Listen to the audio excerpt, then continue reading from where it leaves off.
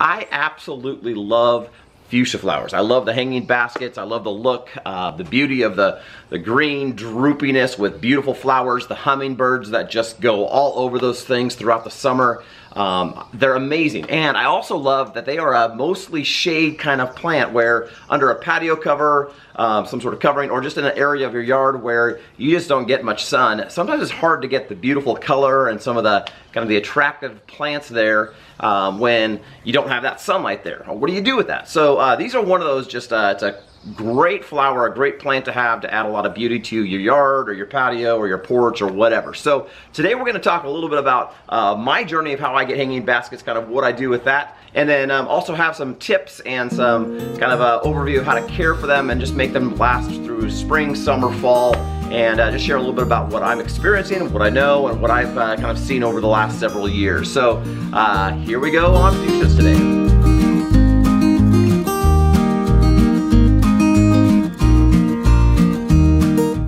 So as I mentioned, we're going to be talking about fuchsia today. I'm going to talk about my journey of how I get my hanging baskets. Also talk about some of the baskets I use starts for and just some comparisons. And then also talk about some care tips and things like that to make them do well from spring all the way through the fall, through the frost. This first kind of half of the video, I'm going to focus more on kind of my journey and kind of what I do when I'm getting them. Take you through my kind of Black Friday, Christmas shopping experience. And I'm not a big shopper, but you're going to see this is one of those things I really enjoy. In my area here in the spring, there are different stores. They'll have sales, and I'm sure they're all over the place, all over the country. But there's this one store close. It's a kind of a local chain called McLendon's here in the Washington area, and they usually have one, or this year they're doing 2 Saturdays where they have this big huge sale on a Saturday morning, and you can go and buy your fuchsia flower basket. They're super full. I mean, you can see a couple behind me.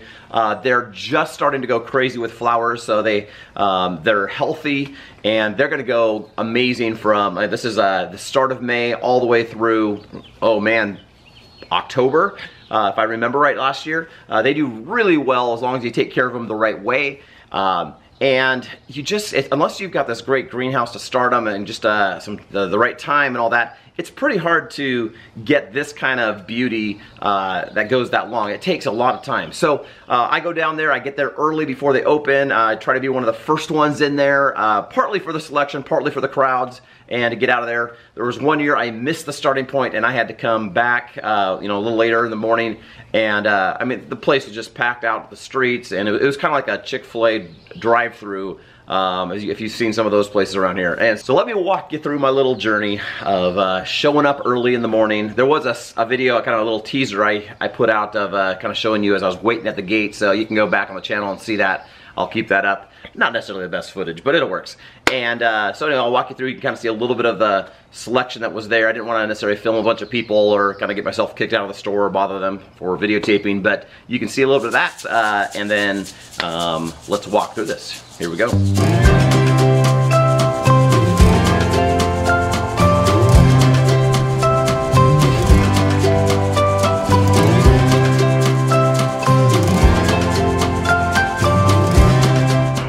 Alright, so I got my fuchsias loaded up. I got 8 of them and my free tomato plant. So now it's time to go ahead and pack up and head home. They opened up a little early. There was some confusion on their website about when they open, and manager was gracious and came and opened it up. And so back at home, I've got the baskets here behind me ready to unpack and see what's in there. So a couple things. First off, you're gonna notice, let's see, over here behind me, I've got this fuchsia. This is from a video, oh, it's been at least a month now. I got some nice starts that I went ahead and put in there. They were good size, and did a little kind of, I want to do a little comparison of this is what they look like after a month. Now, I haven't had these outside here. I've actually had these in my shed that's heated to 60 degrees minimum. Sometimes it'll heat up a little warmer than that if the sun's hitting the shed right. So I've had those in a window hanging up for the last month, and just wanted to keep those things growing as much as possible. They're doing well. I did pinch all of them when I first planted them. I pinched all of them just so that they would kind of bush out and continue to flower out with just a little more growth in the kind of the center of that plant.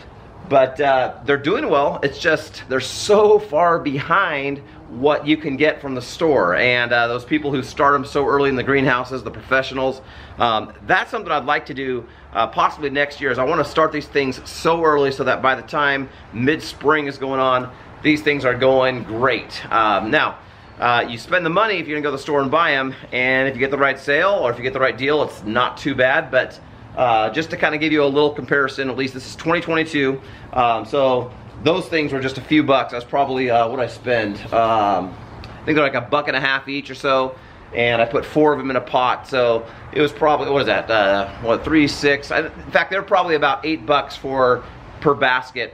You got the soil, and you know, I already had the hanging basket, so that worked well.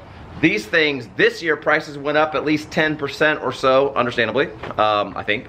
Well, anyway, so they were $23.99, $24.99 each, and so you can kind of see it's a cost that is adds up real quick if you want to get a few of those. But they're already fully flowering, as you'll see in a minute. They're doing really well, and they'll just continue to flower throughout the whole growing season. So it's something to kind of weigh. You can even start them from seed cuttings. I'm gonna do some playing with that this summer with a bunch of these, but let's see what this thing looks like.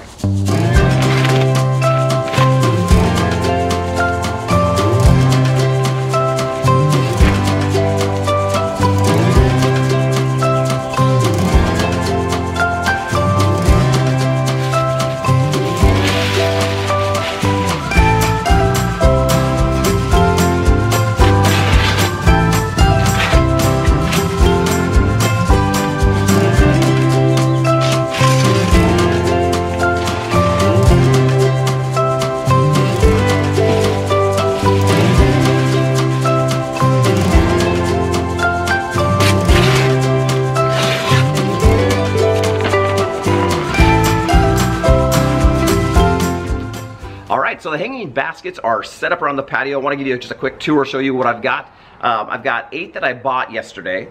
2 of those are actually not going to be for me, so those are going to go away soon. Those are going to be for some gift situations. So with these fuchsias, I'll kind of take you through a tour here, let you see what they look like. One thing I want you to notice is the flowers on them, or maybe even a little bit of the lack of flowers. Most of these are just starting to burst with flowers. So every one of these, if you look at them closely, and I'll zoom in on a couple of them, you're going to see some flowers and a lot of just about ready to burst flowers. So this is a perfect time for these. They haven't been flowering for a while, and in fact this one is one of the few that have flowers all over it, fully opening up. So these are in a perfect spot, and over the next week or so, these things are all going to be having a lot of color to mix with the hanging, droopy greenness of the plant. So here's a little tour, and then let's talk about some care.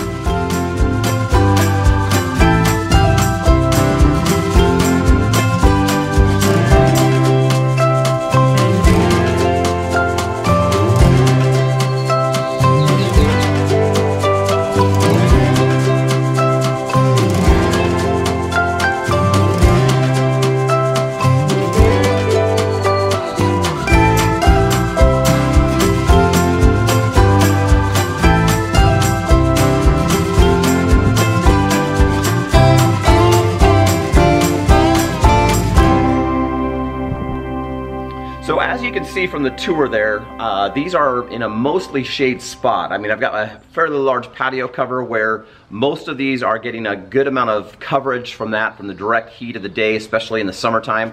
I've got some, like on this part, this is facing, let's see, this is facing towards the east, and so I get that morning sun that will kind of come up and hit these, but then by the time I'm hitting noon, these things are hitting shade. And so actually in the summertime when it gets really hot, I may back these off a couple feet, put them a little bit more into the cover so they get the morning sun but not the heat. I've got some over on my north side that they get a little bit of morning sun and a little bit of evening sun, but they're pretty much in the shade all throughout the heat of the day. And I've got 4 in a row. I have a bamboo backdrop behind them. It kind of creates a nice visual barrier with the neighbor's yard, and they do really well there. And then I've got them throughout the yard, or throughout the patio area here in different spots, but definitely I keep them out of my my south side, I keep them away from that heat of the day. So I either have to back them off or I just keep them off of that side. So you want to keep them in shade or light sun. You know, morning sun, some evening sun is fine. But you don't want them, they don't need a lot of sunlight. They want more shade to do well, and they will go all season long. So that's one aspect. Now I use a drip system. If you're not using a drip system, you want to keep these things watered throughout the week. And you know, in some parts of summer, I would highly suggest, especially with being a small basket and all the roots in there, that you're watering them daily. I'll get my drip system going soon and get those things going for the springtime. It's typically every other day I'll have them getting watered, and then I increase that to daily throughout the main part of the summer and warmth. And also, as far as the fuchsias, another tip is that these things are, they're fast growers and they eat a lot, and so they need to be fertilized fairly often. What I like to use, I use just a typical Miracle Grow. I get it at Costco, I believe is where I get most of my Miracle Grow from. And I put it in a watering can. I think I have 2 gallons, and I have like 2 tablespoons for 2 gallons. And I will water about once a week, maybe up to every 2 weeks, but somewhere in that 1 to 2 week range. They're getting fertilized, and so they do really well if you can keep that fertilization up, the food. I think there's some other methods you could do with some slow release, things like that. I've not used those, and I'm sure those would work fine too, but they do need to be fed, they need to be watered, they need to be in shade. So those are 3 big parts. A couple other small things that will help these things to keep flowering is after these things grow for a while, you're gonna see some little seed pods. They look like little green bean, not green, like the actual beans, not the long beans, but the beans inside. You'll see after the flower, you'll have these little pods. And if you just go up and pinch those off, the energy will continue to shift towards flowers. So that's one thing. And then if you start seeing any parts that are looking kind of withered or broken or whatever, just clip those off here and there. And they will drop their flowers, so typically you'll have a spot in there where every once in a while you need to blow off the patio or whatever else, or kind of sweep those up. But they'll do well on and on and on.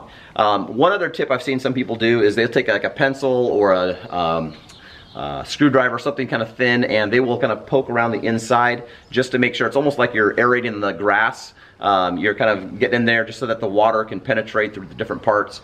With my drip system, because it's kind of a slow drip, I think I keep it on for like 8 minutes, and after a couple minutes I can see water dripping down through the holes for a couple minutes, and I know, okay, this thing's been well drenched each morning before the day begins. So those are a few things that will kind of help your fuchsias to do really well.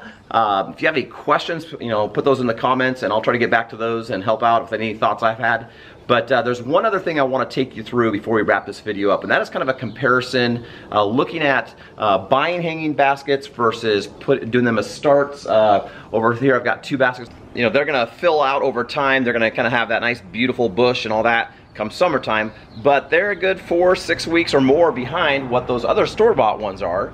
And you know, maybe I could have started them earlier, found them, you know, the smaller fuchsias you can get nice and early in the season. In fact, my dad, I was over at his place this week, and he buys the little 2-inch ones and gets a couple flats and has lots of beautiful hanging baskets and planters.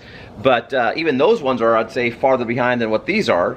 And so, you know, if you can afford, or if you can find the right deal on the hanging baskets, or maybe you're just getting a couple and that works for you, great. But you know, this is definitely a much more affordable way to go. By summertime, these things will be great and plentiful and all that. The little tiny fuchsias, same thing. So it's just weighing that. I think the solution is we all just need to build a greenhouse and start them in our greenhouse and all that. But there's some other issues, but we'll have to see if I can get that going.